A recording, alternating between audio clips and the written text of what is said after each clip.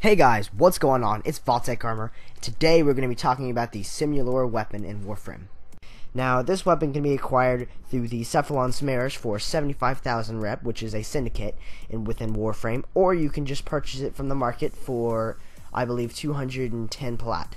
But you can get that down if you have a, say, 50% or 75% off card, which, if you don't have the time to buy it from the Cephalon Smash to get all the rep, then you could go ahead and buy it from the market.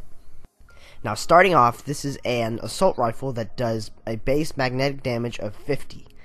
Its crit chance is 10%, which is not very high, but you can get it higher through mods. And it comes with a D and a dash polarity.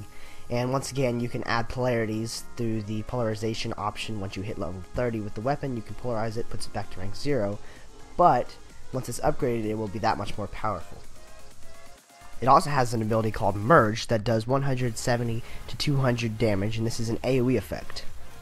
This can be activated by shooting 5 bullets in a similar proximity to each other. This will cause a, quote, merge or void. Now this can be lowered down to 3 if you customize it with mods.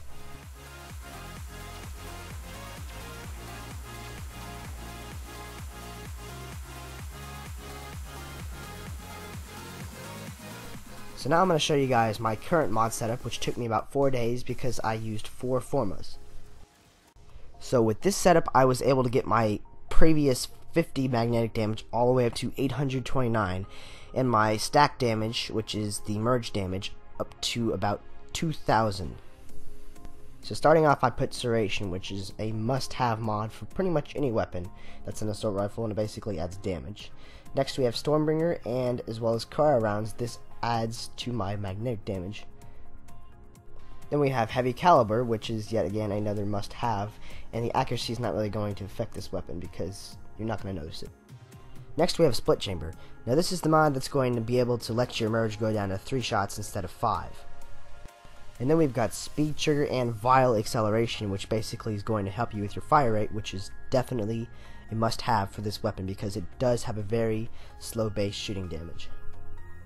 And then finally we've got Metal Auger, which gives you a good punch through, which is going to be important for this weapon because without it, your bullets will just bounce off enemies instead of going where you want them to go. So that's very vital to this weapon. Definitely recommend you get this mod. Now if you guys don't think this weapon's powerful yet, you haven't seen the last of it. Now we're going to talk about the Mirage Warframe in incorporation with this weapon. So without the Mirage's first ability, Hall of Mirrors, your Simulor is going to create vortexes in a minimum of 3 shots. But if you have this ability activated with this Warframe, it will create vortexes in just 1 shot. That means you can have up to 10 vortexes per clip. In fact, you could probably have about 20 vortexes on the field before your ability runs out, and then you can reactivate it. So if you guys get this Simulor, I definitely recommend you go for this Warframe, and I have a video up about this Warframe that I uploaded 2 days ago, I believe, so definitely check that video out if you have not already. I hope you guys have enjoyed this video, and if you did, don't forget to leave a like and subscribe to Vaultec Armor for more frequent uploads. So until next time, thanks for watching.